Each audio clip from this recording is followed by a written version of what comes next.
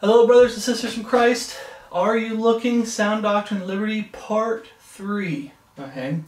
Make sure that, I hope that you followed along in Part 1 and Part 2 of what true liberty is. Okay. True liberty is what Jesus Christ did for us on the cross. Remember, the law of sin and death. The Jews would hit Jesus up and say, have you come to abolish the laws, do away with the laws? Have you come to change the laws? And he said, I haven't come to do away with the laws. I came to fulfill the law of sin and death. The ultimate consequences of sin, what does the Bible say? The wages of sin is death. The wages of sin is death. Okay? What did Jesus do? He died on the cross to pay the ultimate price. That's where we get our liberty from, through Jesus Christ our Lord. That's why in order to have true liberty that the Bible talks about, you have to be in Christ Jesus our Lord, a real Christian.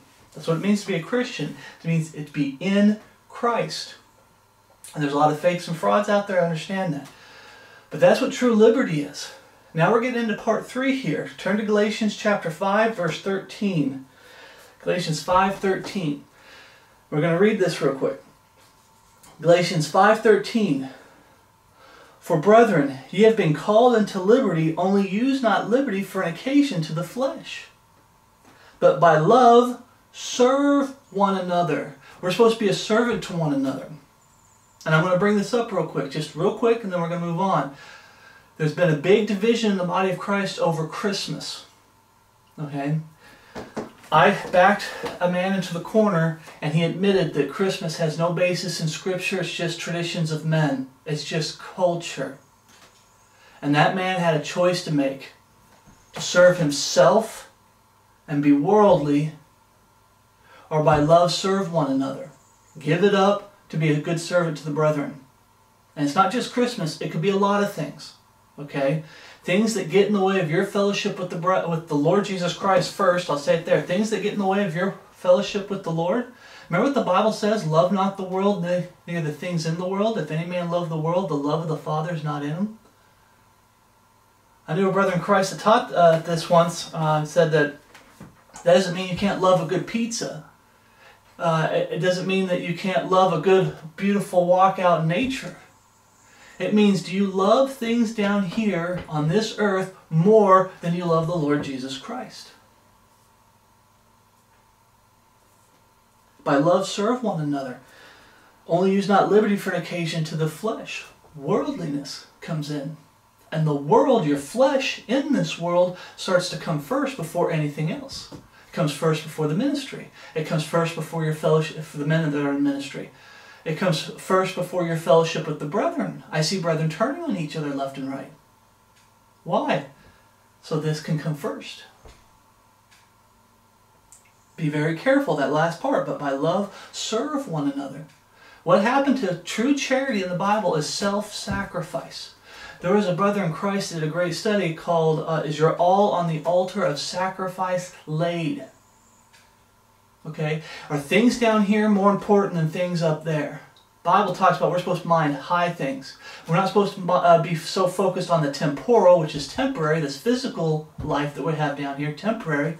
We're supposed to be focused on eternity with Jesus Christ. We're supposed to be earning rewards in heaven, not getting what we want down here. Living our dream life down here. Okay? Living the way we want to live, doing things our way. We're supposed to be doing things God's way. Remember that, okay? But by love serve one another. But it says here, liberty for an occasion of the flesh. And you know what some people say, brothers and sisters in Christ? They'll say, oh, this just means to an excess. As long as you don't take things, this is just talking about taking things to an excess. Things that are okay, you know, eating. You can eat. In fact, the body needs food. Okay, you're supposed to eat right. But, you know, we already talked about that. One of the perverting of liberty is saying that it's a choice. It's what you're doing. It's not what Jesus Christ did for us on the cross. It's what you're doing, and it's just a choice. And we can agree to disagree. And one of the things we can agree to disagree is on what we can eat. And that's not true. I've already debunked that. It's not true. There's certain things you shouldn't eat, brothers in Christ. This is supposed to be a body. Your body's supposed. Body. It's supposed to be a temple for the Holy Ghost. You're supposed the physical temple. Your body's a physical temple. You're to take care of it. You're not supposed to have tattoos. If you do, cover them up, brothers and sisters in Christ. Don't get any when you're saved. Once you get saved and born again, you don't get any more tattoos. You don't do any more body piercings. Okay? You watch what you eat and you take care of your body. Okay? Some of us need to work harder on that than others. Okay? Taking care of the temple is the Holy Ghost. But the point is, what they're trying to make it out to be, they change liberty and say, well, this passage here, especially when it says it's occasion for the flesh, it just means not to an excess. We're supposed to eat, but you're not to eat to an excess. We're supposed to sleep, but you're not supposed to sleep to an excess. Okay? We can do things and enjoy things in this world, we just aren't supposed to do it to an excess. That's what this is talking about. It's just not doing anything to an excess, because when you do something to an excess, then it becomes sin. But it wasn't sin to begin with. Is that what this is talking about? No. This is actually talking about sin. And I've taught this, and I've gotten kicked by brethren, and you guys need to check, look in the mirror and check yourselves. Check your relationship with the Lord. Make sure that this is coming first and you're thinking of eternity things and not temporal things. Okay, a lot of times I get kicked by brethren on this because they're fleshly and they're worldly and they're trying to use their false liberty to justify what they're doing. But turn to Romans chapter 6:1. I'm going to prove this because we're going to stay in chapters. Keep your hand in chapters. Galatians chapter 5. I pray you guys read all of Galatians like I asked as homework, because Galatians pretty much sums up what liberty is and what it means to use liberty for an occasion to the flesh. And that's what we're going to go through. But we're going to be comparing Scripture with Scripture. Okay? Was the Galatians the only ones having problem with using liberty as an occasion to the flesh? No, they weren't. It's not limited to just the church of Galatia. Okay? It was also in Romans. Romans 6:1. Turn to Romans chapter 6. Keep your hand there. But Romans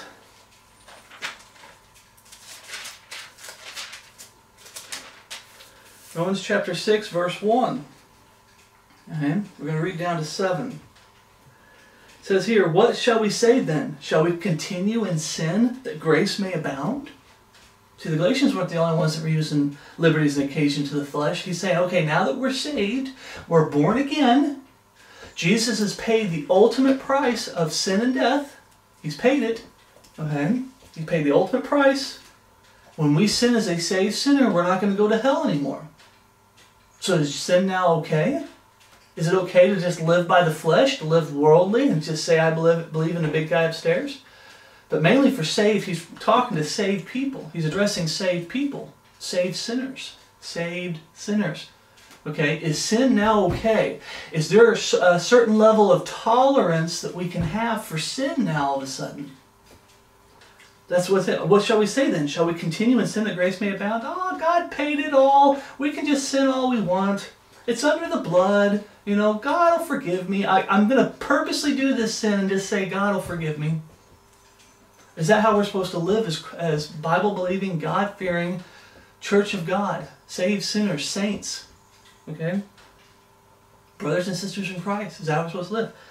Verse 2. God forbid. How shall we that are dead to sin live any longer therein? How are we that are dead to sin live any longer therein? The old man is dead and buried with Jesus Christ. The new man is raised. True biblical repentance. You know what separates you, brothers and sisters Christ, from all these other, the lost world and fake Christians? This right here. The true biblical repentance, the changed heart.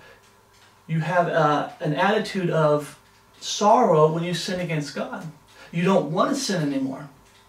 You don't try to justify sin at all. You don't want to sin anymore. And when you fail the Lord, you have your head hung down. Why do you think King David was a man after God's own heart? He had true biblical repentance. He had godly sorrow for the times that he failed the Lord. He had godly sorrow in his heart when other people failed the Lord. Okay, he wept with them. Okay, there's part in the Bible that talks about weep with them that weep, cry with them that cry. Okay? He had a love of God and doing things God's way. And when he failed, he had that heartfelt conviction and that sorrow in his heart towards God, which made him a man after God's own heart. How are we to live any longer therein, the changed life? Know ye not that so many of us were baptized into Jesus Christ, were baptized into his death? Don't you guys, don't forget what Jesus Christ had to pay because of your sins, is what he's saying. And there are brethren out there that are starting to forget that. Do you not remember what Jesus Christ had to go through to pay for your sins? Have you forgotten? Have you been starting to get so worldly and so sinful and wicked in this world as a saved sinner that you've forgotten what Jesus Christ went through to pay the law, to pay the ultimate price, to fulfill the law of sin and death? The wages of sin is death. He died. And it wasn't just, he dead, just 1 second dead. No, he was beaten. He had his beard ripped out. Beaten within an inch of his life. He bled out on the cross. He was spit on. He was reviled. People who once said, I love you. How many of you had that? I've had that. My mentor said, I love you, brother. I'm here for you, brother. I'm praying for you, brother. And the next minute, I hate you, brother. I despise you, brother. You're false. You're not even a brother. You're just a heretic. You're false. You have people spit at you and turn on you just like that. Jesus had everybody turn on him. Everyone. Do you remember what Jesus Christ went through to pay for your sins? We're baptized into his death. Therefore we are buried with him in baptism of death, that like as Christ was raised from the dead by the glory of the Father, even so we should also walk in newness of life, the new man. We're supposed to have a zero tolerance for sin in our life. We're supposed to have a zero tolerance for the world going against God's way and doing things. They're always going to do things contrary to what God wants and God's way. Our heartfelt desire is to have a zero tolerance for sin. Now, we still are going to sin sometimes, brothers and sisters. I'm not talking about sinless perfection. I'm talking about our heartfelt desire. It's here that matters. Because if it's here, it'll reflect with the life you're living. It'll reflect out here. Your heart will reflect out here. The life you live. That heartfelt desire, I don't want to sin against God anymore. And when you do fail him, you hang your head down low and you repent. And you get remember what the Bible says? If a man come after me, he must deny himself, pick up his cross daily, and follow me. Repentance. You got to have that sorrow. Deny yourself. You have to have that sorrow. I was wrong. I did wrong. I was filthy. I was wicked. Lord, please forgive me. Repentance. Pick up that cross. Look back to the cross. You died for me, O Lord. Why am I doing this? Why am I living this way? Why am I doing things this way? You forsake it, and you get back to your walk with the Lord. Okay? The new man. For if we have been planted together in the likeness of his death, we shall also be in the likeness of his resurrection. Now, okay, spiritually and physically. Spiritually, we're part of his resurrection right now. That's why we got the new man, you're a new creature in Christ Jesus. We're supposed to be in Christ. But physically someday, remember, we're only 2/3 redeemed. Our body isn't redeemed. We still have this wicked body of flesh to deal with. Okay? But someday we will have that resurrection, that physical bodily resurrection. This immortal shall put on immortality, and this corruption shall put on incorruption. That day's going to come. It's the catching away of the body of Christ. Are you looking? That's the whole point of this. When you take your eyes off Jesus Christ, you start messing up liberty. You start getting worldly. And when you start getting worldly, you start perverting liberty to justify your worldliness. You start using liberty, either pervert liberty to justify, which we already talked about, to justify your worldliness and doing things your way, or you're one of those people that use liberty as an occasion for the flesh, and we're getting into that. Okay? That just say, well, it's under the blood. They start having more of a tolerance for sin. Sin's bad, but it's okay. It's okay because Jesus died for our sins, and it's under the blood. Paul's saying no, we're supposed to still have a zero tolerance for sin, and anytime we fail the Lord in sin, we're supposed to look back to the cross. It's supposed to be a reminder of what Jesus Christ went through. And it's not supposed to be a physical cross and it becomes an idol. It's talking about spiritually. We're to look back. We're all supposed to be carrying a cross. Verse 6, knowing this, that our old man is crucified with him, that the body of sin might be destroyed, that henceforth we should not serve sin. For he that is dead is freed from sin. Now if we be dead with Christ, we believe that we shall also live with him. Remember what Paul said in Romans 8. Okay, being carnally minded and walking after the flesh is someone who's lost. Their heartfelt desires all based off the flesh and worldliness. 100% solely. Okay, that's what motivates them. Someone who's truly saved is capital S Spirit comes in, and you're capital S spiritually minded, and you're walking after the Spirit.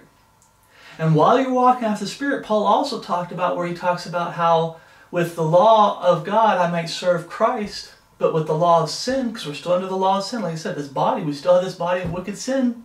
I might serve the flesh sometimes, you're going to sin sometimes, but my heartfelt desire is always to serve God.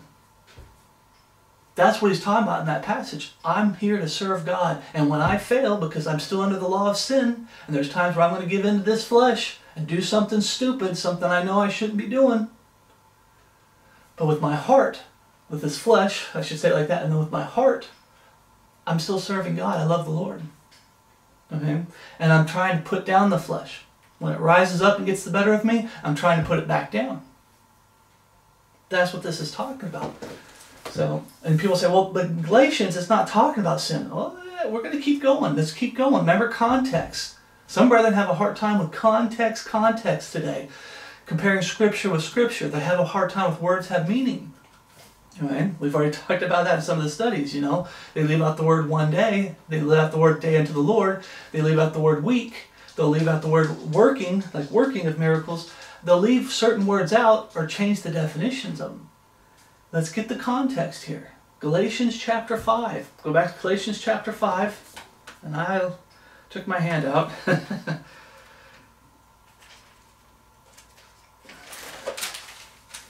Galatians chapter 5.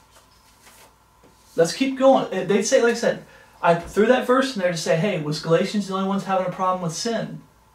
No. The 1st and 2nd Corinthians, they were having a hard time with sin. If you ever try to go back there and read there again, I believe 1st and 2nd Corinthians is a good example of someone who's newly saved, and God's got a lot of cleaning up to do in their life, and they're going to struggle with the flesh. They're going to struggle hardcore with giving up things. Okay. But there, if you actually read it, they're trying to justify sin. Sin's not a big deal. And that's what using liberty as an occasion for the flesh is, when you make sin not out to be a big deal anymore. I'm saved. Sin's not a big deal. I can live however I want, as long as I believe in the big guy upstairs. How many of you guys heard that before?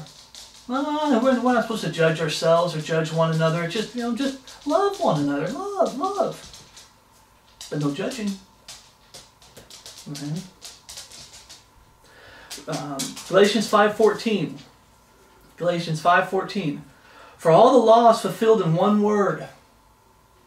Okay, all the law is fulfilled in one word, even this. Thou shalt love thy neighbor as thyself. It's talking about the law. You have the law of sin and death, and then you have the law of the Spirit of life, which is in Christ Jesus. Remember what they tried to get? They tried to entangle Jesus. Tried to trip him up. And he said, what was the greatest commandment? And he says, the two greatest commandments is to love the Lord thy God with all thy heart, mind, body, and soul, I think is what it is. Body, soul, and spirit. Mind, body, and soul. And to love your neighbor as yourself. Right? And here we see, thou shalt love thy neighbor as thyself. But if ye bite and devour one another, take heed that ye be consumed one of another. This I say then, walk in the Spirit, and ye shall not fulfill the lusts of the flesh. And turn back to, I did have it in my notes, Romans 8. Turn back to Romans 8. That you walk in the Spirit, and you shall not fulfill the lust of the flesh. And the biting and devouring one another, brothers in Christ, is us trying to correct one another and keep everybody on the straight and narrow path. Hey, what you're doing there is wrong. Hey, what that person's doing there is wrong. And we're all conflicting with the other, because you have some of us that give in and say, okay, I'll compromise. You have some of us that say, hey, I'm not compromising. You have division, and sin is a big issue. Worldliness comes in as a big issue. Okay? This false liberty causes more division than anything in the Bible, because it makes you believe that, hey, we can have different stances, different viewpoints. We can agree to disagree. Different viewpoints. But the dividing and devouring one another is arguing over what is a sin is okay now, it's not a big issue. Who are you to judge me? Have you come across those types of people?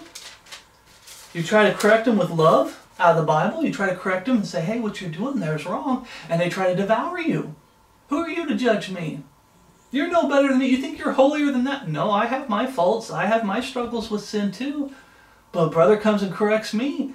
I'm going to do my best not to devour him. My mentor, boy, does he devour people when they correct him. Truly correct him. Right? I pray I never get that way, but I could. That's why I got to be vigilant. That's why we got to keep our eyes open and make sure that we don't get that way. We don't become like that. But Romans 8, we're talking about this when it says there to walk in the Spirit and you won't fulfill the lusts of the flesh. Wait. If this up there talking about a liberty as an occasion for the flesh is just taking things to an excess, this says fulfilling the lusts of the flesh. And it's going to get into what those lusts are. Okay? Not fulfill the lusts of the flesh, but let's talk about walking in the Spirit. Romans chapter 8. Chapter 1. Therefore there is now no condemnation to them that are in Christ. That's right. If you fail the Lord in sin as a saved sinner, you're not going to go to hell for it. You're not going to lose your salvation. It's not yours to lose. Your salvation belongs to the Lord. You belong to the Lord. The Bible talks about you're bought with a price. Know you not that you're not your own? You're bought with a price. Right? You belong to God. Right? But sin no longer has dominion over you in the sense that you're not going to go to hell and burn for all eternity when you sin. Jesus Christ paid the ultimate price and fulfilled the law of sin and death. Therefore, there is no condemnation to them which are in Christ Jesus, who, this is just defining someone who's truly saved, the changed life, who walk not after the flesh, but after the Spirit. You can give in to the flesh sometimes and fail, but is your whole life just walking after the flesh? Are you worldly? Do you look like the world, act like the world? You might talk like the world. Or maybe you have a good talk, a good profession, but your walk, you look and you walk like the world. You're acting like the world. But you have a good profession, good words and fair speeches. Be careful, they need all three. Do you still look like the world? No, that's good. Do you still talk like the world? No. Do you still act like the world? Doing things the world's way? Or are you doing things God's way? You need to have all three of those checked out every day. Right? Some people can deceive with their words, but their actions, they look and act like the world. Right? The world's more important. Right? But who walk not after the flesh, but after the Spirit. For the law of the Spirit of life in Christ Jesus hath made me free from the law of sin and death. For what the law could not do, in that it was weak through the flesh, God sending his own Son in the likeness of sinful flesh, and for sin condemned sin in the flesh. Okay? That the righteousness of the law might be fulfilled in us. It's fulfilled in us, the outward showing that we're saved, that righteousness is fulfilled in us, so that we walk, who walk not after the flesh, but after the Spirit. Our heartfelt desire is to obey the Word of God. The Holy Spirit opens the Word of God, changes our life, and tells us how to live. And I'm telling you, in these last days, it's going to be 99.999% against what the world's doing and the direction the world's going in these last days. You're not going to be going that direction. If you start finding yourself going that direction here in your life, or this little area of your life, you need to work on it. I am. Okay? For they that are after the flesh do mind the things of the flesh. That's the whole reason you have a false teaching of liberty. It's because you have people that mind the flesh and then they turn around and try to make themselves feel good to justify the flesh through their false liberty. Okay? But they that are after the Spirit do the things of the Spirit. For to be carnally minded is death, but to be spiritually minded is life and peace.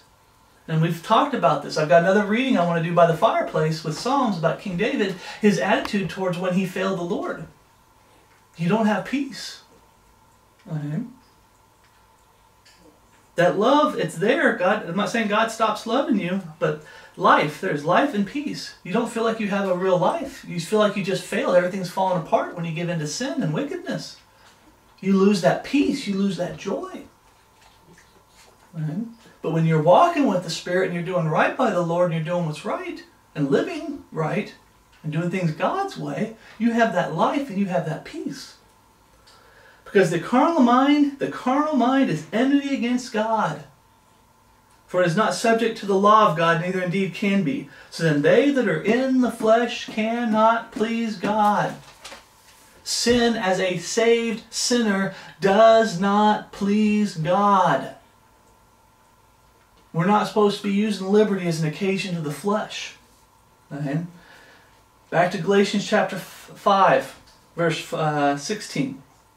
Okay? But remember what it said in 15. Walk in the Spirit, and ye shall not fulfill the lust of the flesh.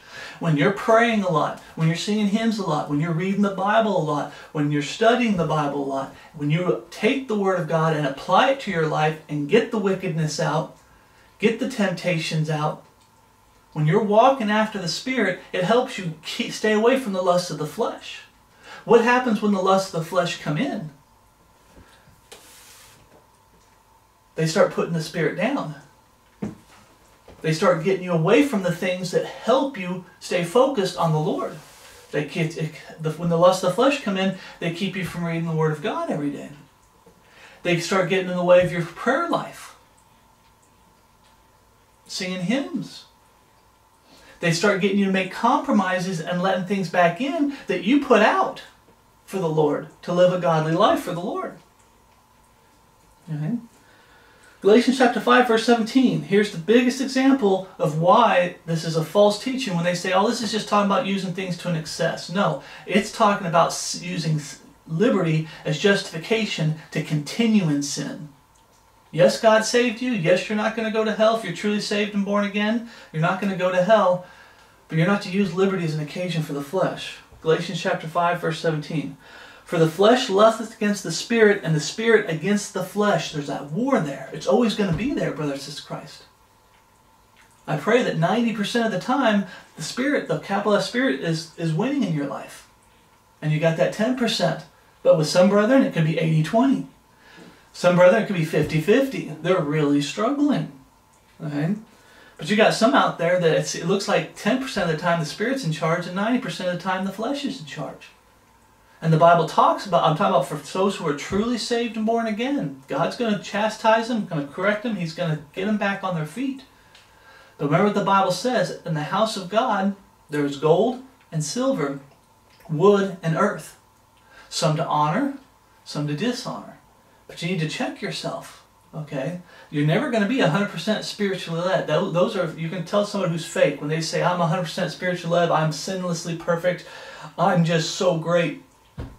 That's someone who's a deceiver, a liar and a deceiver. Okay, that's why I said 90-10 is probably the best you're going to get, and that's a good thing. Okay? I want it, but your desire is to be 100. I'm sorry, but the desire is to be 100%. But you're not always going to be 100%. Never going to be 100%. Not until we get rid of this wicked body of flesh. Not until the catching away of the body of Christ. Okay? But the Spirit against the flesh, and these are contrary one to the other. There's a battle going on. So that ye cannot do the things ye would. Remember when Paul used to talk about that? That what I want to do, I don't do. And the things that I don't want to do, that I do. It's a struggle. He's talking about a struggle with the flesh. Okay? And over time, when you walk with the Lord and you get spiritually, God will teach you how. Because remember in that passage, what always trips me up, in that passage he's talking about, he says he doesn't know how to do that which is right. Yet, once you get saved, you don't.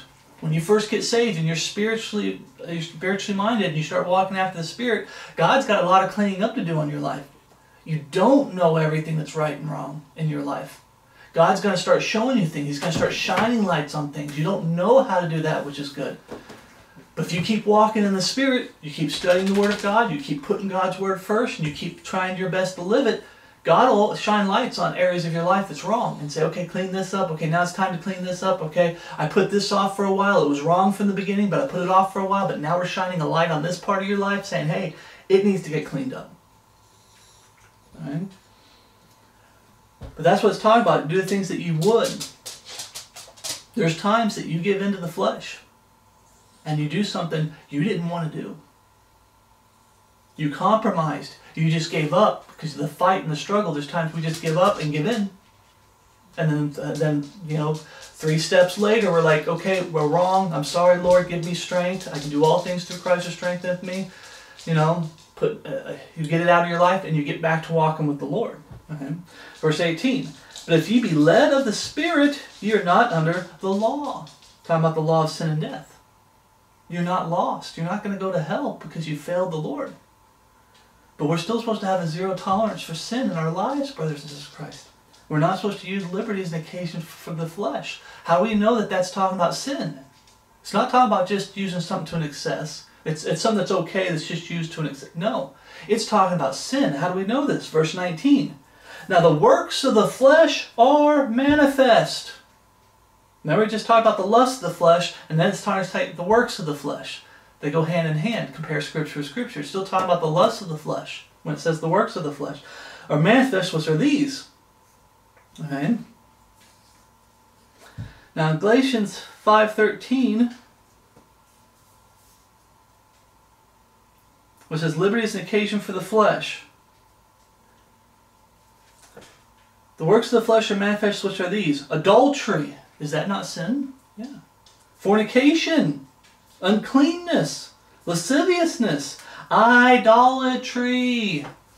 Kicking people's lowercase g gods, like of Christmas, of their worldly way of wanting to live, anything in this world where they take it and they put it above the Lord, it becomes an idol. When it becomes before the Lord, it could be a husband, it could be a wife, it could be a best friend, it could be children, that you start putting your children first above the Lord of the Lord.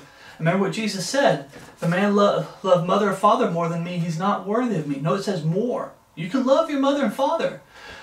But when push comes to shove, are you willing to put your all on the altar of sacrifice is laid? Are you willing to sacrifice your mother and father to serve the Lord Jesus Christ? They don't want, like I have a mother that wants nothing to do with the real Jesus Christ of Scripture. She's forbid me from preaching to her anymore. The gospel, the Word of God. Do I compromise so I can have a great, not fellowship, but, social hour with my mom? Or do I stick to the Lord Jesus Christ and keep serving Him? I've lost a wife because I put God first. I wasn't going to compromise. I did, though. I remember talking about there was times where I did in that marriage. But like I said, when you fail the Lord, you get back up and say, okay, I'm sorry, I did that once. I failed. I'm not going to do it again. And I stood my ground. I stood for the Lord. And I lost my wife. I lost my daughter. I lost my parents. Bible says, Jesus says, he that loveth mother or father more than me is not worthy of me. He that loveth son or daughter more than me is not worthy of me. Is it wrong to get married? No, please, brothers in Christ. Marriage is a good thing. It is. Having children is a good thing. Having moms and dads is a great thing, especially today. Okay, families need to be full. Bible way, we need a full family. We need mothers and fathers married together, having children, a family, and raising their children in the admonition of the Lord, a godly home. But the whole point is when that becomes more important than the Lord, and you start compromising to please your wife, you start compromising to please your children. I had a brother in Christ using that compromise to justify Christmas. Okay? Their car. Some men really get into their cars, whether they're fast cars or whatnot. Their toys, the two-wheelers, the four-wheelers, Hollywood movies, TV shows, video games. I'm pointing over here to my computer. Video games. Okay? It could be whatever. There's a lot of things that can come into your life, not just people, but things that can come into your life, and it becomes more important. Money is a big one. When you become so money-oriented, money-minded, that you start falling into the love of money. It's all about money. I got to have that money. There's a lot of things that can come in that start becoming a lowercase g God. Idolatry. But that's a whole other study. But idolatry, it's sin, it's wickedness. Something becomes an idol. See, now there's something you can say when you take something to an excess. Okay? But more than anything is when you take anything and you put it before the Lord. That's when it becomes an idol. Okay? When something of this world is more important than your walk with the Lord. When something of this world is more important if you're a man in ministry than the ministry. It's more important than the ministry. You're willing to sacrifice the ministry so you can keep the world. You're willing to sacrifice fellowship with brethren. You're willing to sacrifice brethren so you can have the world. That thing that you're willing to sacrifice a brother in Christ over, or a sister in Christ over, that's an idol. It's become an idol. There's some times where we have to stand for the Word of God and we part ways. Because you're standing for the Word of God. But a lot of times I see the division in the body of Christ is because someone's holding on to the world. One person's trying to hold on to this, or both of them are holding on to two separate things, both two separate idols that are clashing. But it's always there's an idol involved. Witchcraft. Isn't witchcraft sin and wickedness? Yes. Hatred. I love you, brother. And then it becomes, I hate you. Sometimes I wonder, please bear with me, brothers in Christ, sometimes I wonder when you have brethren that do that say, I love you, brother, and then 6 months to a year down the road, you have some kind of clash, some kind of disagreement, and it goes from I love you, brother, to I hate you, I hate you, you're not a brother? Makes me wonder if you even loved him to begin with. We just tend to say things. It's just what we're expected to say. I just say it, brother, because we're expected to say it. Brothers and sisters in Christ. I love you, brother, because it's just what's expected of us. But do you truly love your brother and sister in Christ? You see people turn on brethren with such hatred. Okay? Now, don't understand, there's times where I get very disappointed in some of the brethren because they're going the wrong direction. They've fallen. They've gotten back into sin and wickedness, and I hate wickedness, and I hate evil, and I hate sin. But I love that my brother and sister in Christ. I love them, and true love for them is preaching the truth to them, like I'm preaching here. Correction. Correcting a brother in Christ. When you see them go in the wrong direction, you see them in sin, you correct them. But the Bible says in meekness instructing those. You do it in meekness. Not out of pride and ego and bitterness and hate. Okay? Hatred for the lost world. People say, well, it's okay to hate the lost world, isn't it? No. True love for the lost world is preaching Jesus Christ to them. All your lost neighbors and lost family members, have you preached Jesus Christ to them? Better get busy. You might be newly saved, but I'm talking about for those of us that have been saved for 8, 10, 15, 20 years. That's true love for the lost world. We're not supposed to hate the lost world. We're supposed to show true love to them. Yes, they're the enemy, and they need to be treated like the enemy until they get saved. But true love for the lost world is preaching the gospel to them, preaching absolute truth to them. We're not supposed to have hatred towards people. Period. Okay. Variance. Emulations. Wrath. See, some people lose their temper a lot. Wrath. Strife. There are people that cause strife.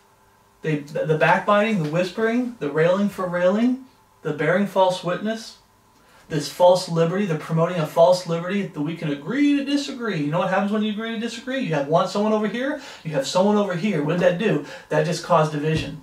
Oh, no, but we're agreeing. It doesn't matter that you agree to disagree. He's still over there, and you're still over here.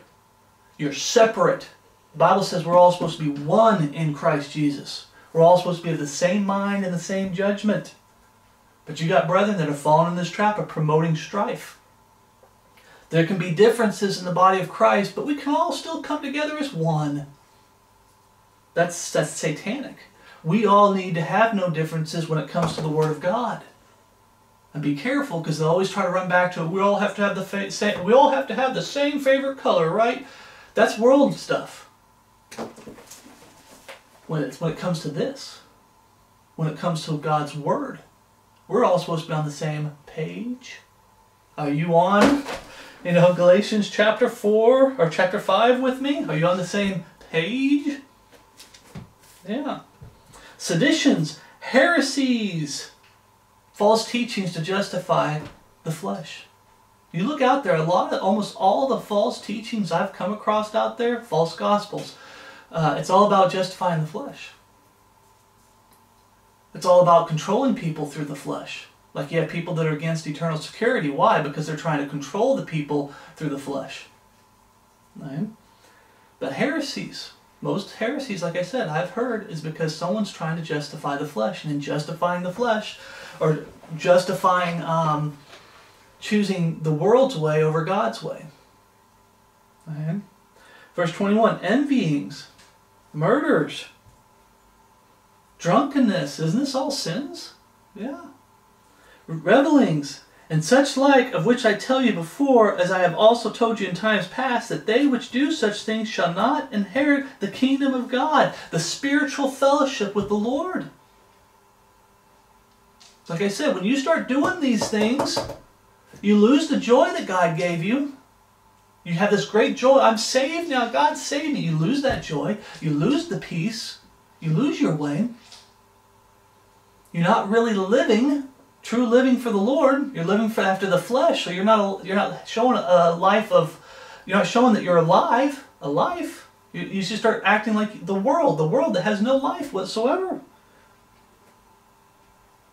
Life and peace. When it talks about up there where it says devouring one another, it's talking about getting into fights over this stuff. 1 and 2 Corinthians is a great example. Getting in a fight over fornication. Some people, oh, it's not a big deal. No, I'm saved now. It's not a big deal because I'm saved now. Yes, it is still a big deal. And there's a big fight, and there's contention, there's division. You know what brings division? I was going to do this in closing. I probably will again in the closing. This false liberty that brings in, that promotes that there can be division in the body of Christ, and it's okay. That's what brings most of the division, because then you have people that I want to believe this over here, I want to believe that over there, and you have all this division, and yet you're told we can still come together and be one in Christ Jesus. Now, if you're truly saved and born again, we are one in Christ Jesus, but it doesn't mean we are living and acting like we're one in Christ Jesus with all these different beliefs. And this, trying to justify the flesh, perverting liberty to justify the flesh. Okay? You don't have to turn here, but Romans 13:14 says, "Put ye on the Lord Jesus Christ, and make not provision for the flesh to fulfill the lusts thereof." You want a good walk with the Lord? You want to have that joy and that peace? And you want to have that strength that God can give you to live a life of Christ? That authority that God gives you over your flesh? You need to be following the Lord. You need to put on Jesus Christ. You need to be walking in the Spirit. Spiritually minded, walking after the Spirit.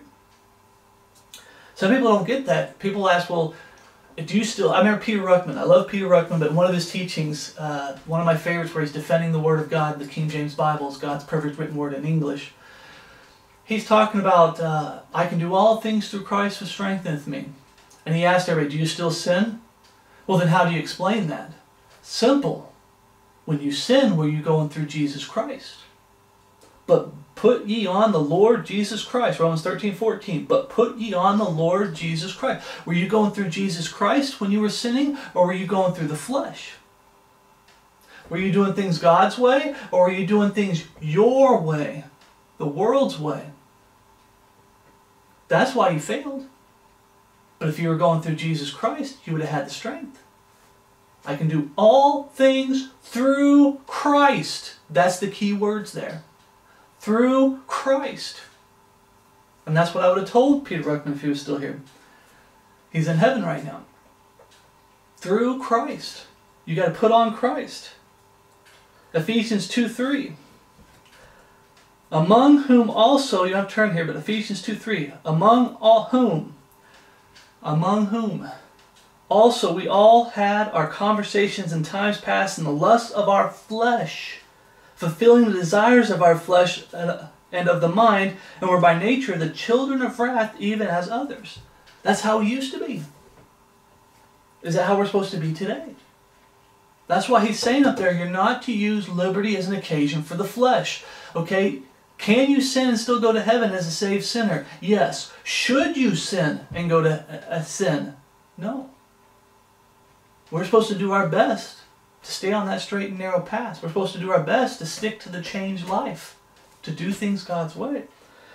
1 John 2:16, we read, "For all that is in the world, the lust of the flesh and the lust of the eyes and the pride of life is not of the Father, but of the world." And then we get to the famous passage, Romans 12:2. Romans 12:2. I call it famous, but it's one of the memory verses, one of the early ones that I had memorized when I was first. And it says, "Be not conformed to this world, but be ye transformed by the renewing of your mind, that you may prove what is good and acceptable and the perfect will of God." And perfect will of God. And be not conformed to this world. Okay? We're in the world, but we're not supposed to be of the world anymore. We're supposed to have a zero tolerance for this wicked world and the direction that it's going. And we have a zero tolerance, not with just our words, but the life that we're living. Okay? Be not conformed to this world, but be transformed by the renewing of your mind, that you may prove. That's how you prove the life that you're living. Action. It's not words. Remember what I said, brothers and guys? Words and deeds need to line up. Your actions need to line up with your words. Your life needs to line up with your words. If they don't, you're a hypocrite. And I've been a hypocrite sometimes. Okay, where my life didn't line up with my words. Okay? Be careful with that. Don't be a hypocrite. Make sure your life lines up with your words.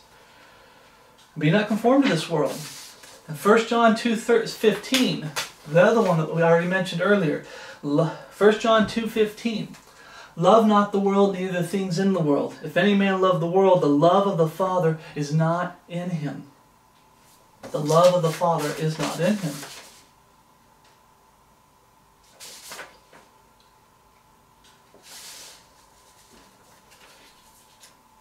You're not supposed to be, the flesh is not supposed to be in charge, brothers in Christ. You're not supposed to use liberty to give authority and power back to the flesh to be in charge. To just sin all you want. That's not why you were given that liberty. That liberty, Jesus died for you so that you could live right and serve Him. And that He could come into your life by the Holy Spirit and empower you to have a walk with Him, but empower you to overcome this wicked body of flesh and put it down and live a life of Christ. That's why you got that liberty. Okay, that's why the Bible talks about, Paul says, prove your own selves. He's dealing with people who don't look like they're saved, they don't talk like they're saved, they don't act like they're saved. The life that they're living isn't the life of a saved sinner. They look like the world, act like the world, talk like the world. And he's like, prove your own selves. Check whether ye be in the faith. Prove your own selves. Where's the changed life? Where's that heartfelt sorrow and conviction for the sin and wickedness that you're doing? If you're doing it. I'm talking about in that passage, there was a lot of wickedness going on. A lot of wickedness going on in 1st and 2nd Corinthians. Check whether you be in the faith. He doubted their salvation. Why? Because so many of them were using liberty as an occasion for the flesh. Well, I'm saved now, I can sin all I want. I just got a free pass to sin all I want. No, you did not. You need to check whether you be in the faith. That's not the attitude of someone who's truly saved. They don't have an attitude that I can sin all I want. They have an attitude of, Lord, help me. I failed you, Lord. I'm sorry. Help me stay on the straight and narrow. I don't want sin in my life. If it's wrong, show me it's wrong and help me get it out of my life, Lord. Go back to, we're still in Galatians chapter 5, verse 22. We just read about what the works of the flesh are. Galatians 5:22, but the fruit of the Spirit is someone who's walking after the Spirit. It's not hate. Love. Joy. Peace. When you're walking after the Spirit, you have love for your brothers and sisters in Christ. Even in correcting them, there's love there. Okay? Even in, they're falling down and you're trying to help get them back up. There still needs to be love there. And how you do it. Meekness. Okay. Joy, peace, long-suffering, gentleness, goodness, faith. That this is right. Like I said, a lot of the brethren that I know that teach a perverted liberty, they change this. They turn God's truth into a lie. They start coming out with teachings that go against the Scriptures. They start perverting the Word of God. They start taking verses out of context.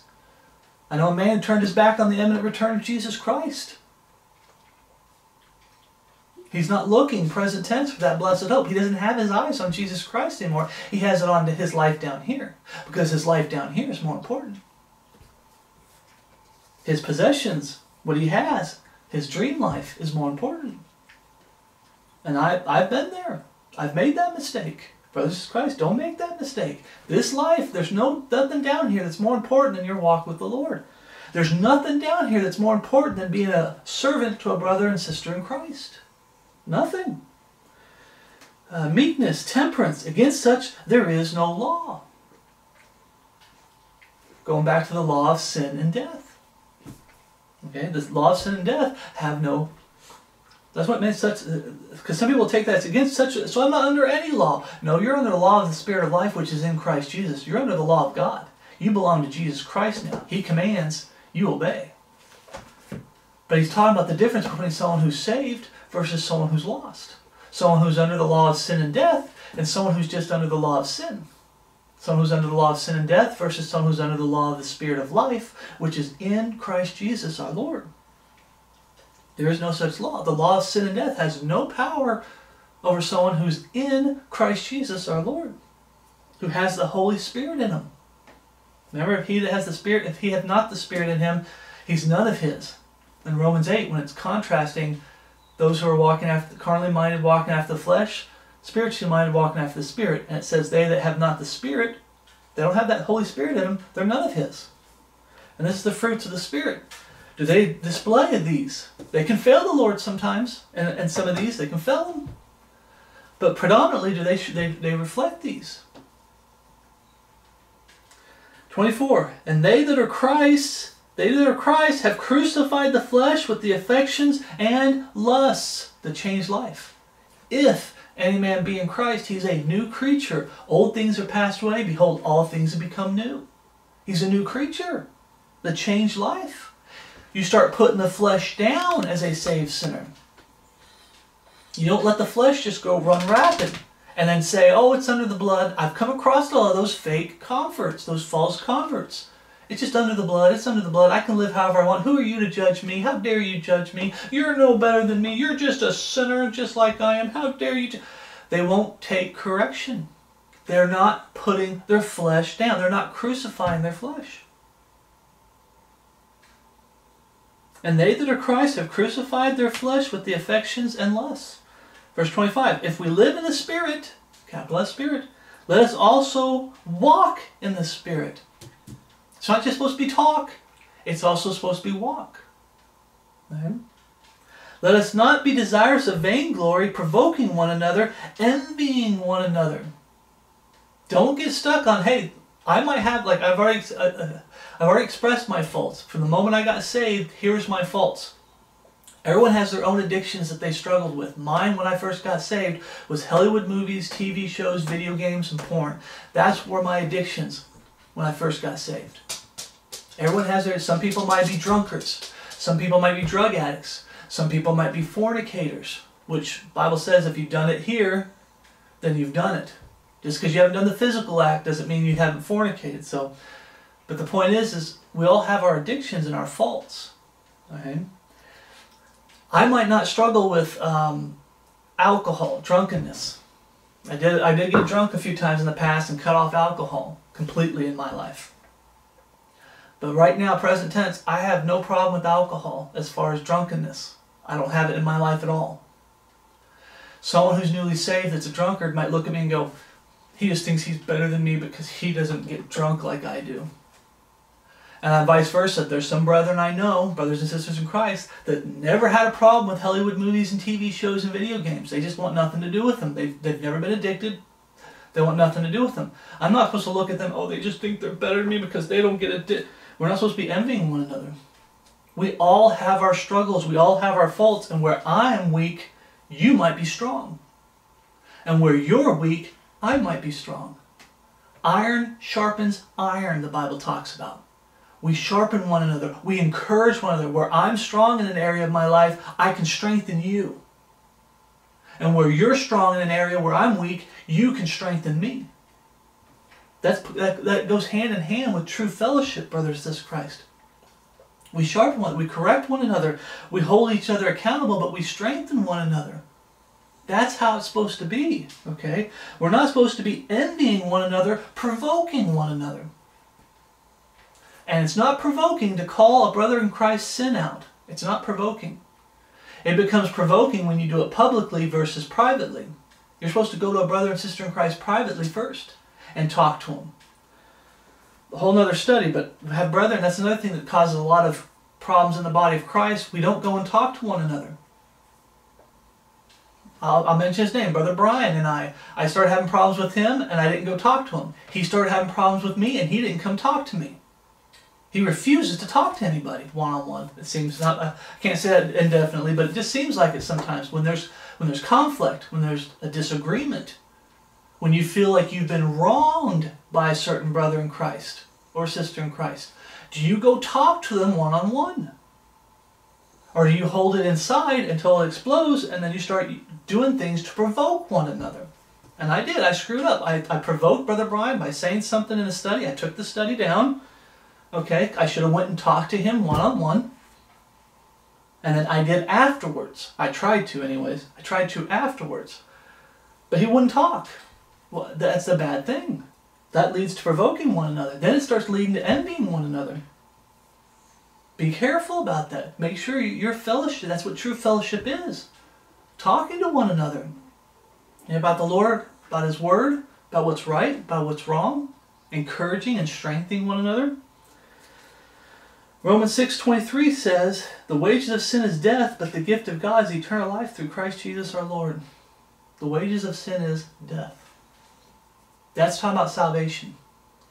But there's another passage that says, if you live after the flesh, ye shall die. That is the physical. Present tense physical. Even if you're saved, if you continue to live after the flesh, you continue to try to use liberty as an occasion for the flesh, you will die. You won't go to hell, but your life on this earth is going to be short. It's going to be miserable, and you're going to mess yourself up. Especially drinking. You get drunk a lot, it's going to mess you up. Smoking. Fornication, this stuff here is messing your head up. Hollywood movies, TV shows, video games, messing your head up, hurting your eyes. If you're behind a screen all the time, it'll start hurting your eyes. Even if you're wearing special glasses, it's still going to hurt your eyes. Okay? Over time, if you're spending too much time here and not enough time just looking out. One of the exercises I have to do is I have to look at something at a distance. Okay, I've got a little bit of a view of the mountainside going down to the ocean, just a small view of the ocean. And I try to look out at the distance, and I spend hours out there looking out and talking with the Lord, listening to God's Word, singing hymns, but my view is trying to look out. If you get so stuck with stuff so close, I'm not saying don't read the Word of God, but you need to be doing both. You need to be looking out at the distance. One thing we don't tend to do a lot anymore with television and television is we got the screen right here in front of our face. People got their phones. And they've got their phones, especially the small phones, trying to watch movies on their phones and stuff like that. Now, I don't need TV anymore. I got my phone. And it's right here. And they're not spending a lot of time looking out at a distance. Okay? But you live after the flesh, ye shall die. It's also what we just read there, you cannot inherit the kingdom of God. It's going to get in the way of your walk with the Lord. As we just read there about contentions and striving amongst yourself, your flesh is going to get in the way of your fellowship with the brethren. If you're a man of ministry, it's going to get in the way of your ministry. Oh yeah. 1 Corinthians 3:11. 1 Corinthians 3:11. Keep your hands there. 1 Corinthians 3:11.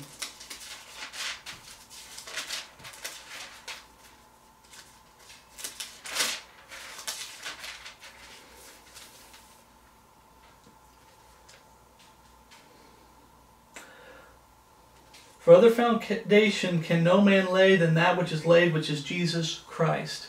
Jesus becomes your foundation. Either Jesus is your foundation or your flesh is your foundation. You can't have both. You can fail the Lord, but you can't have both. This fake gospel going out, only believe, only believe. There's no repentance. There's no confessing both your repentance and belief in prayer and asking God to save you. There's no changed life after salvation. You just continue living like the world, looking like, and just say, I believe in the big guy upstairs. This false teaching of easy believism. Okay? Is teaching you that your flesh can still be the foundation. The world can still be your foundation, because that's what the world offers you is your flesh. Things that please your flesh. The world can still be your foundation. No. For other foundation can no man lay than that which is laid, which is Jesus Christ. If you're in Christ Jesus, if any man be in Christ, you're going to have a changed life. You're going to be a new man. The old man is dead and buried. The old woman is dead and buried. The new man is raised with Christ. The new woman is raised with Christ. You're going to start living a life of Christ. You're going to start living for the Lord, and it's going to set you apart from this wicked world. Now, if any man build upon this foundation gold, silver, precious stones, wood, hay, stubble, every man's work shall be made manifest, for the day will declare it, because it shall be revealed by fire, and the fire shall try every man's work of what sort it is. If any man's work abide which he hath built thereupon, he shall receive a reward. See, people think, I'm saved now. I don't have to do anything else.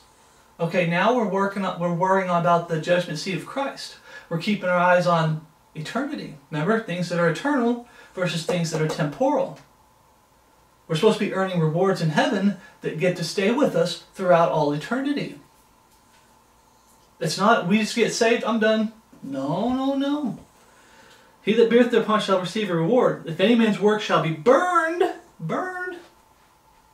You know the times that you gave into the flesh, started being worldly, started mistreating the brethren, started abusing your authority in ministry, started doing things the world's way, your way, failing the Lord. If any man's work shall be burned, he shall suffer loss, but he himself shall be saved, yet as so by fire. What is that? That's liberty. If you truly are saved and born again, you have liberty. You can fail the Lord. You can see a lot of your works get burnt up at the judgment seat of Christ, but you shall be saved as so by fire. Jesus said, it is finished, before he died on the cross. If you're truly saved and born again, you went through the cross, you have liberty. You are saved. You're born again. You've been liberated from the law of sin and death. You can fail the Lord, like I said. You can be one of the dishonor, part of the house of God. You're the dishonor. You're the wood and earth. A lot of your works there can be the wood, hay, and stubble. But you're still going to go to heaven. Eternal security is absolute truth. Don't let anybody deceive you on that. But like I said before, you can be saved and God still wants you to doubt your salvation because you're not living like a saved person. Okay? And I've told people that there's times where I believe this person's saved, but I'll fall back to preaching the gospel to them. If it gets that bad, I will fall back to preaching the gospel to him. Not because I don't believe he's saved, because I believe he's forgotten who it is that saved him, why they got saved, why they needed to get saved, what they were saved from. Okay? This body of flesh is not supposed to be in charge anymore. But you have some brethren that are starting to fall back into their old ways. They're trying to resurrect the old man. Okay? Turn back to Galatians chapter 6, verse 1. Okay? What does it mean to not use liberty as an occasion for the flesh? It's talking about sin. Yes, you have liberty. Yes, you've been freed from the law of sin and death. Jesus Christ paid the ultimate price that you don't have to pay now because he paid it at the cross. But it doesn't justify you sinning anymore still. Just because you're not going to go to hell for sinning doesn't mean sin's now okay. There's still a price to be paid for sin for you. And that price is that we just read it. It's at the judgment seat of Christ. Your good works versus your bad works, sin, worldliness, disobedience to God. They're both going to get weighed at the judgment seat of Christ. The ultimate price of sin, Jesus paid. The wages of sin is death. But the gift of God is eternal life through Christ Jesus our Lord. But the judgment seat of Christ, if you live after the flesh, ye shall die. We're still under the law of sin. We're still going to be held accountable someday for our life as a Christian. Are you living a life of Christ? Galatians chapter 6, verse 1. Brethren, if a man be overtaken in a fault, you which are spiritual, restore such one in the spirit of meekness. There it is again. I don't know why the brethren, I think today brethren love drama. I mean, on here you get, some people's ministries become drama ministries. They become like those talk shows and the TV shows, you know. The world loves drama, drama, drama. They love conflict. They love going after each other and just, like a knife, trying to... Brethren, if a man be overtaken with a fault, ye which are spiritual, restore such a one in the spirit of meekness. Where's the meekness in the body of Christ today? Today, when you see someone's at fault, it just seems like we want to tear each other apart. We're not supposed to be like that. In the spirit of meekness, you can speak with authority and still have meekness. Some brethren don't seem to get that. They think in order to speak with authority is to yell. Okay, we got to yell at the camera. We got to yell at the camera. No, you can raise your voice when you're being stern, but I'm talking about someone just yell at the camera. That's not meekness. Okay? You're losing your calm. You need to turn the camera off and you need to go take a walk with the Lord and talk with the Lord and calm down. Then come back and talk to the brethren. Okay? And meekness. Okay? Consider thyself, lest thou also be tempted. Consider thyself. One of the things I always try to tell the brethren when I'm talking to them, when it comes to faults, like I just said, I have my faults, you have your faults. My faults might not be your faults. So while I am strong in one area and I'm trying to correct you, I need to remember that I might be strong in the area where you're weak, but I have weaknesses where you're strong. Okay? In other words, I have faults too. I'm here to correct your fault, but understand I have faults too. You have some people that they get so prideful in calling out your fault, they act like they're sinlessly perfect. I get that. I understand that. It's not wrong to correct. But when you start correcting to the point where you're like that Pharisee and the publican, that Pharisee, I'm glad that I'm not like other men are. You know, this publican. I don't have the problems that this publican has. But you have problems, right? Well, no, we don't talk about my problems. I just don't have the problems that this publican has. No, the whole point is you need to remember that, hey, you're a sinner too. There's times where you failed the Lord. How you treat the brethren is so important, brothers and sisters in Christ, especially in these last days. And meekness, instructing those that oppose themselves. You do it with love. What's the intent when you correct somebody, brothers and sisters in Christ? It's not to destroy them. If you're yelling at them, if you're calling them names and bearing false witness, saying railing for railing, you're trying to tear them down and you're trying to destroy them. Is that how we're supposed to be? No. We tear the bad things down so that they can be built back up.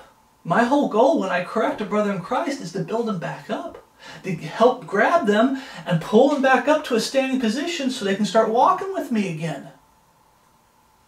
Okay, that's why we correct. If you don't want them to change, you just want them to look bad, what's the point in correcting them? Are you a politician? We just want them to look bad. We just want them to look bad. Where's the love? Where's the meekness? It's not there. A lot of people are just trying to destroy one another. It's not how we're supposed to be. And Paul's saying, hey, that's not how it's supposed to be.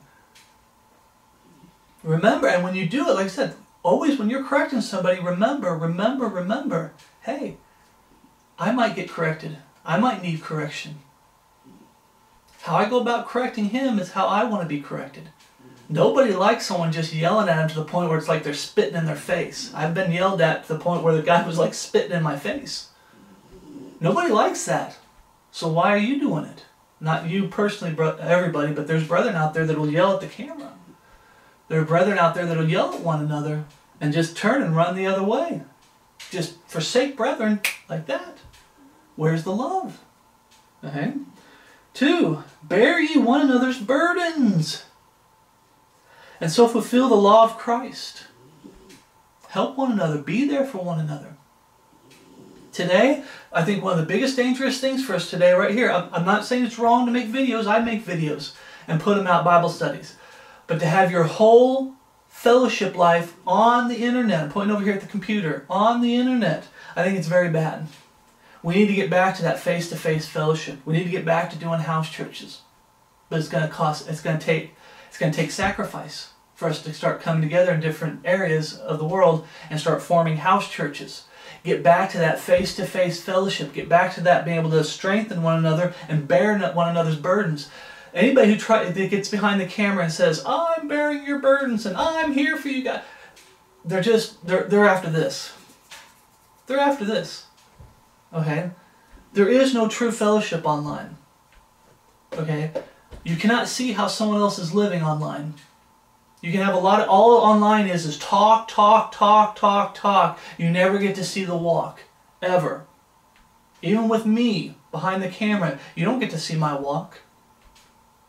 Now, I'm not saying I'm evil and deceiving, but I'm saying you don't get to see my walk. I would love to have a house church or be part of one. Even if it means just going and sitting down. I don't do any teaching. I just go in there, sing some hymns, pray with them.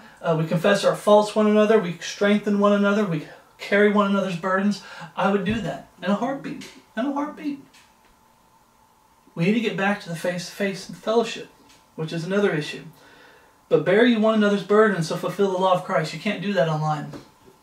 And it's not talk about just financial burden. Yes, you can throw money at people to help them out. Oh, they need a bill paid. They need this. There's that. But we need to be more than just throwing money. Okay? If all you are is throwing money, or you see a ministry, it's all about just taking money in, and they're not actually physically there for the brethren. Making videos isn't being physically there, okay? Especially if you get paid for it.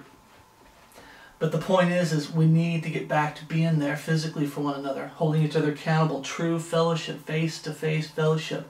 I've got a thing we haven't done yet. We might do it in the future. A study that I kind of put together about Paul. What was Paul's reaction? Did he write letters? Yeah, he wrote letters. Well, emails are the same as letters, right? But in all his letters, his heartfelt desire was to be there face-to-face. He didn't want to have to write a letter. He wanted to be able to say what he had to say face to face. His heartfelt desire was to be face to face with the brethren in fellowship. But you have some men that their desire is to stay as far from the brethren as possible and be on camera and be all talk. Talk, talk, talk, talk, talk. Oh yeah, be careful of those people. Verse 3, for if a man think himself to be something when he is nothing, remember the Pharisee, something when he's nothing versus the Sadducee. Okay? He deceiveth himself. When I go to correct somebody, I realize, hey, I'm a sinner like he is. I have my faults, like I'm here to correct him on his fault. Okay? Don't make yourself above them. I'm better than them. Get that pride. You get that arrogance. You get that ego. Okay? And then it leads to bitterness and envy. Verse 4. But let every man prove his own work. There it is, the outward showing, work. And then shall he have rejoicing in himself alone and not in another. Okay? When God gives you victory over your faults, that's where you rejoice. You don't have envy when God gives people gives people victory over their faults. Okay? I will rejoice with you, but I'm not going to get envious. We're not supposed to. We're supposed to be rejoicing over how God overcomes our lives and gets each individual brother and sister in Christ's life online, in line. When we say, okay, God got this out of my life, praise the Lord. God got that out of my life. We need to be focusing on our walk with the Lord. And our walks, if your walk was with the Lord, my walk's with the Lord, we're going to come closer together. When you start going to the right, or you start going to the left, our walk's not going to be together. Okay? But it says, every man shall bear his own burdens, and not in another. For every man shall bear his own burdens. Let him that is taught in the word communicate unto him that teacheth in all good things. Okay, we're supposed to have men teaching other men. We're supposed to have men standing up and Bible preachers, Bible teachers, teaching the Word of God, okay? Teaching the good things. We're supposed to have that, okay? 2 Timothy 2:24. 2 Timothy 2:24. And the servant of the Lord must not strive. There's brethren out there that they call striving. They like the drama. They like the backbiting, the whispering, the gossip, the name calling, the mocking.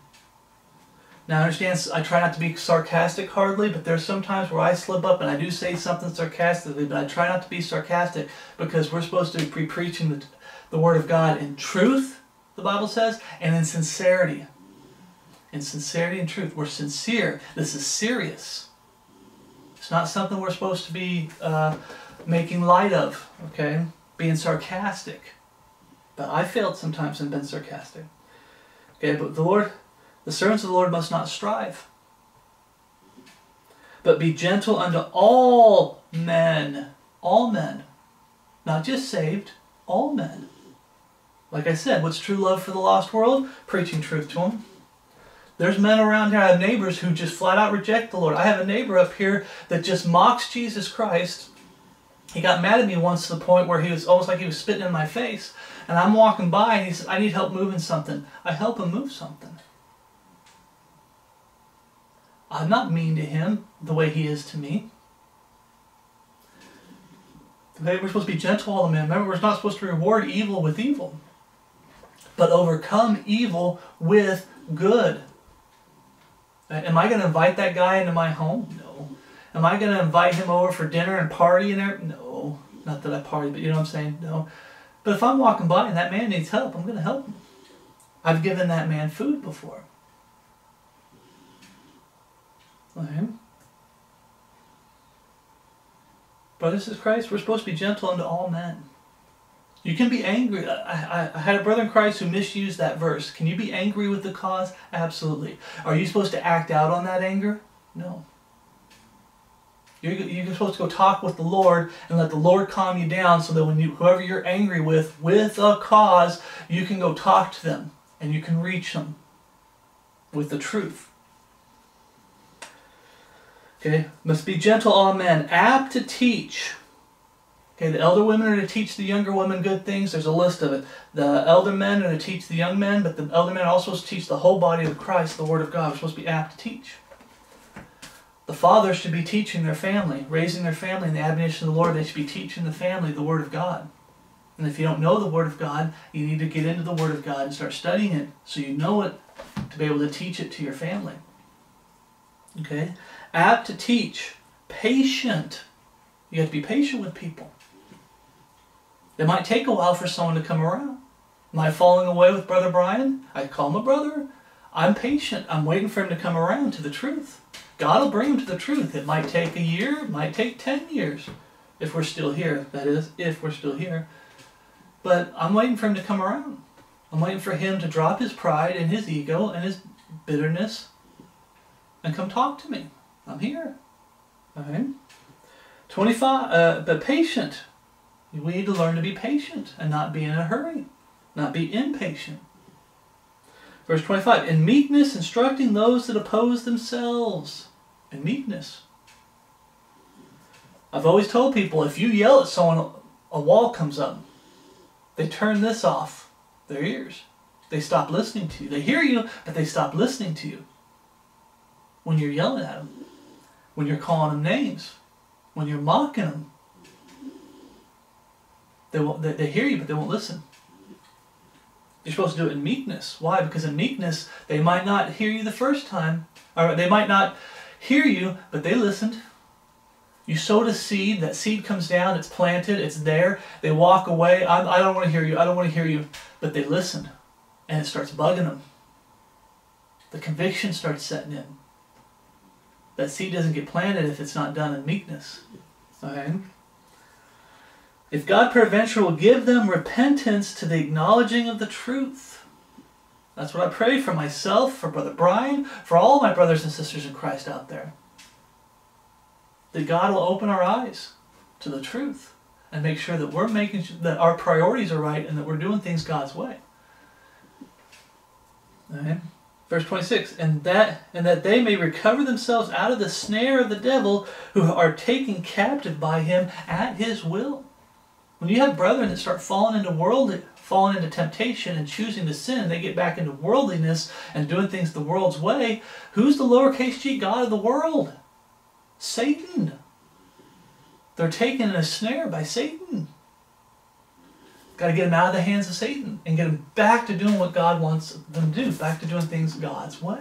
Sorry for the long roundabout thing, but brothers in Christ, what is liberty? Using liberty as an occasion of the flesh. Sin. Trying to justify sin. Now that we have liberty, we can sin all we want. And can you believe you've had brethren kick me for this, saying, you're wrong, you're wrong. You're saying God's wrong? You're saying the Word of God is wrong? See, there are problems with this, not with me, with the Word of God. It just said the lust of the flesh, or the works of the flesh are these, and the lust of the flesh. So it mentions lust of the flesh, then works of the flesh, and it talks about sin. We're not supposed to use liberty as an occasion of the flesh, because you can start getting back in, I'll say this, you can start getting back into a sin that I gave up, and you can start throwing something in my face that's sinful and wicked. I'll give you an example. Christmas. I gave up Christmas. I had a brother in Christ that kept promoting Christmas like it's okay, it's no big deal. I gave it up for the Lord. Stop tempting me. I know it's wrong.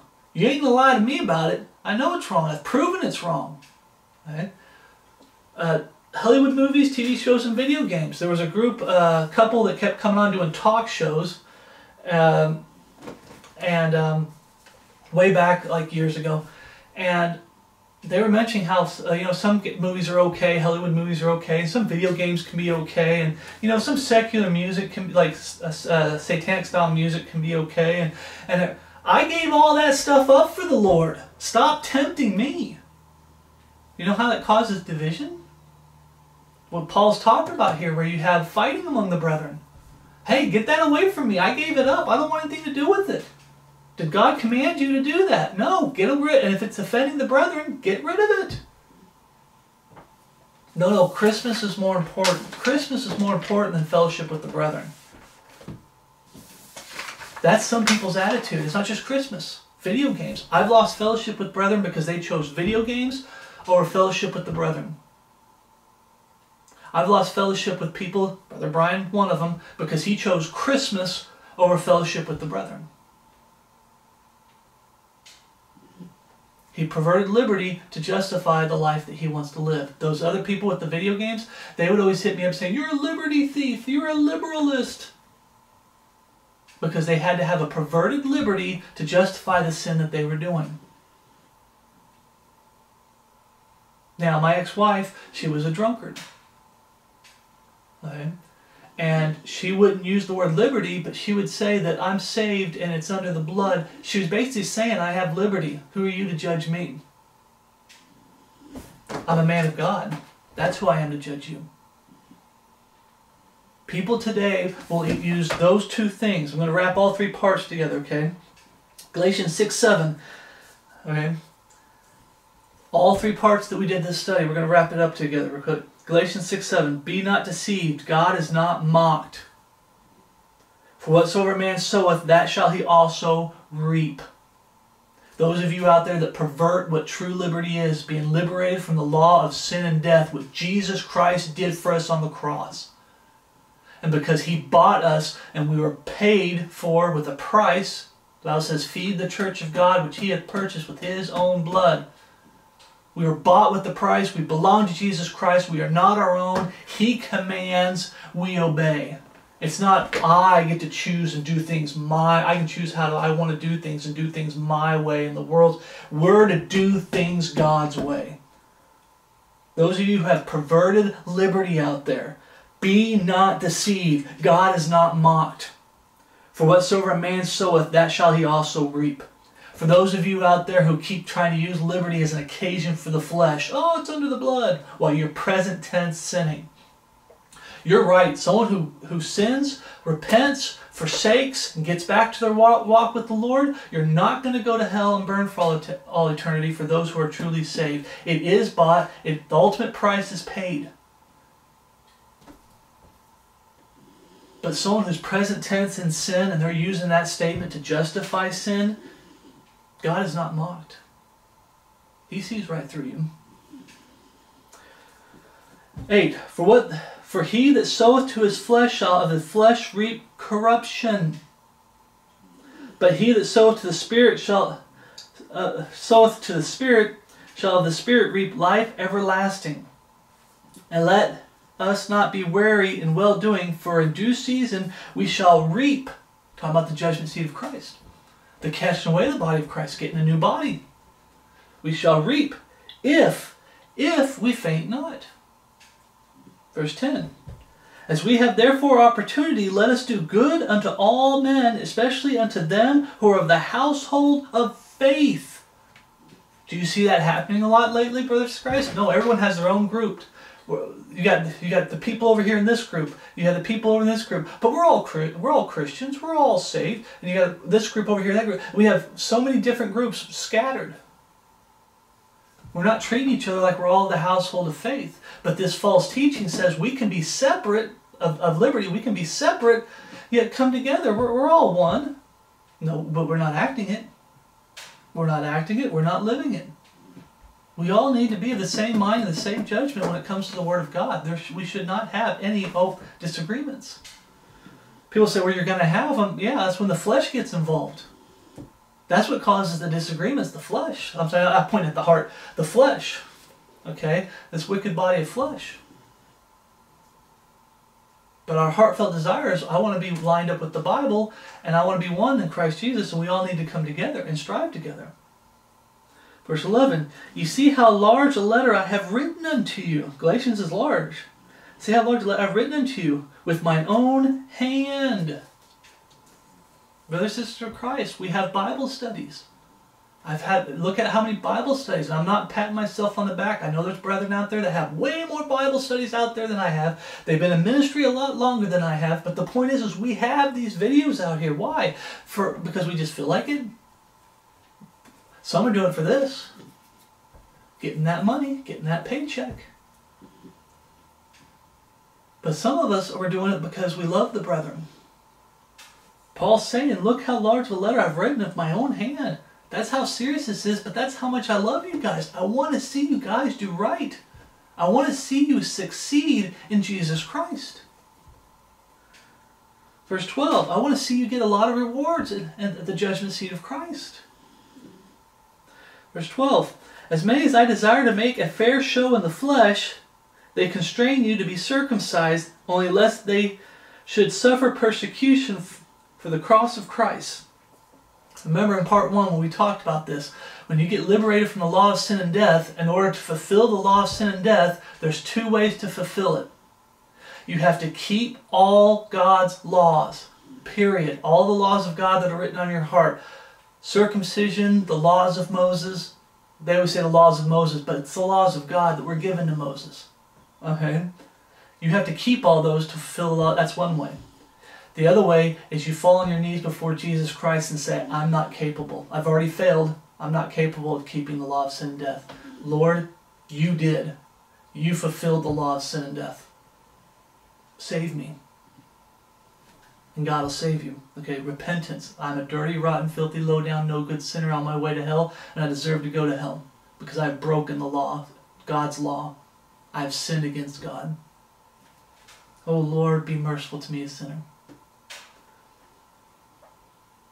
They're getting back into the law, but there's people that when you get saved, they try to get you back under the law. That's when they come to spy out your liberty. Like I said, anytime someone says it's a liberty issue, it's a salvation issue. When they come and tell you that what Jesus Christ did on the cross isn't enough.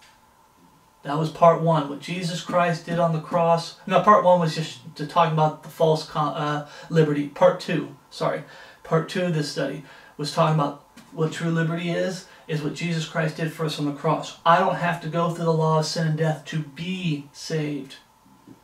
To get saved. Okay? To have that seal.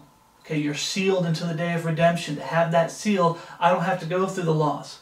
But there's some people that try to bring you back under traditions of men, under laws, in order to be saved. And they take away from what Jesus Christ did for you. And this is what Paul's talking about here. Constrained to be circumcised, only lest they should suffer persecution for the cross of Christ. That's why Paul got unto Peter. Peter didn't want to suffer persecution from the Jews, so he withdrew himself and treated those Gentiles as if they were lost because they weren't circumcised. It became a salvation issue. It's not a culture issue. That's a lie from someone who's trying to justify the flesh. He'll pervert the Bible to try to keep his worldliness. Verse 13. For neither they themselves who are circumcised keep the law, but desire to have you circumcised, that they may glory in your flesh. But God forbid that I should glory, save in the cross of our Lord Jesus Christ. Remember, brothers and sisters Christ, what Jesus Christ did for us on the cross. By whom the world is crucified unto me, and I unto the world. For in Christ Jesus neither circumcision availeth anything, nor uncircumcision, but a new creature, that changed life. The Holy Spirit coming in. You being sealed into the day of redemption. You're bought with the price. Jesus is now in charge. He commands, and your heartfelt desire is to want to obey. Sometimes you fail him and you don't. But your heartfelt desire is you want to obey. And you do your best. And when you fail, you repent, you forsake, and you get back to your walk with the Lord. There's nothing in this world that's more important than the Lord. There's nothing in this world that's more important than His Word. There's nothing in this world that's more important than being a servant to the body of Christ in true fellowship.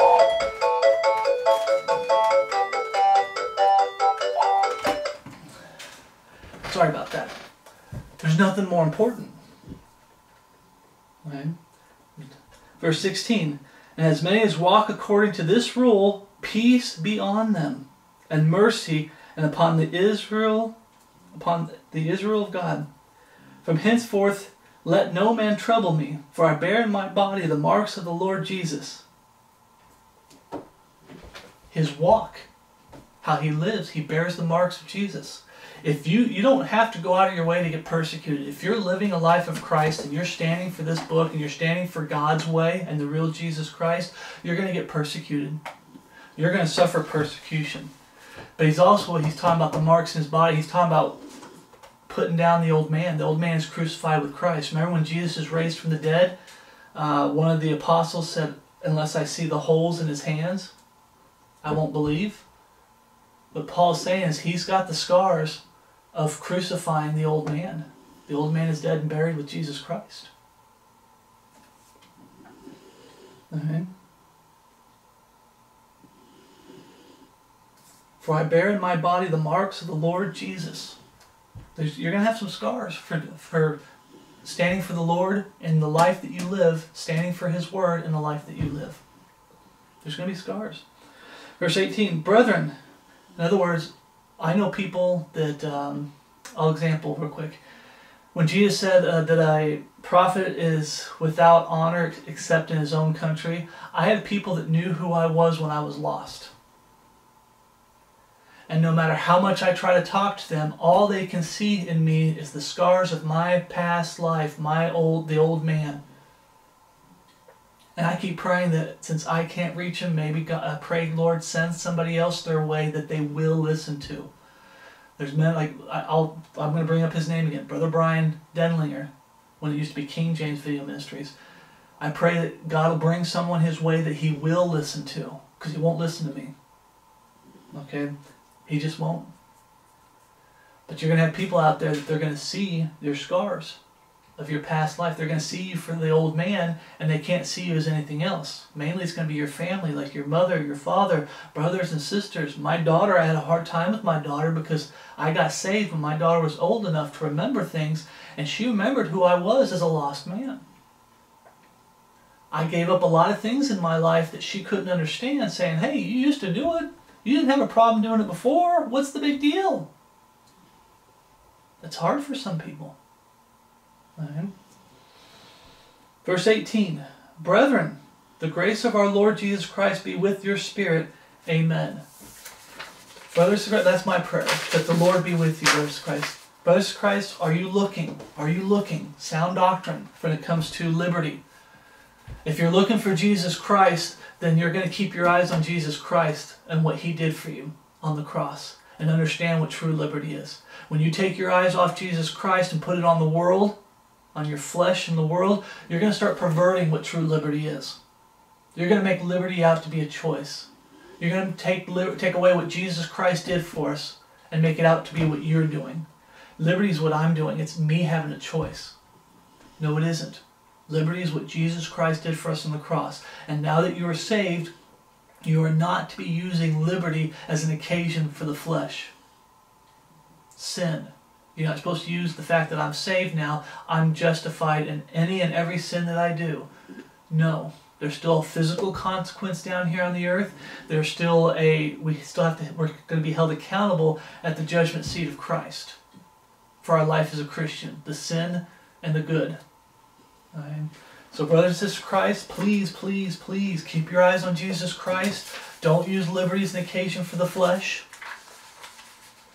Okay, if you still got some sins in your life, God will give you the strength if you go through Him to get that sin out of your life. If you've fallen back, if you start backpedaling, I have my whole life, brothers and Christ, there's little things here and there that I backpedal, then I get rid of. Then I backpedal, and it's a struggle, and we're going to be struggling with sin until the day we die. We're still having to deal with this body of wicked flesh. Our soul's redeemed, our spirit's redeemed, but this body of flesh hasn't been redeemed yet. We're supposed to be looking for that catching away. Okay? If we faint not, don't faint. Don't falter. The Bible talks about stand, stand, stand, brothers and Christ, stand, stand, stand. Okay? Don't use liberty as an occasion for the flesh, like the easy believism, okay, who reject true repentance, biblical repentance. Okay? Don't pervert liberty to justify sin and wickedness, brothers and sisters of Christ. Don't do it. Okay? And by all means, don't sacrifice brethren, your walk with the Lord and the brethren, so you can have sin for a season. That you can live the life that you want to live and do things your way. It's not worth it.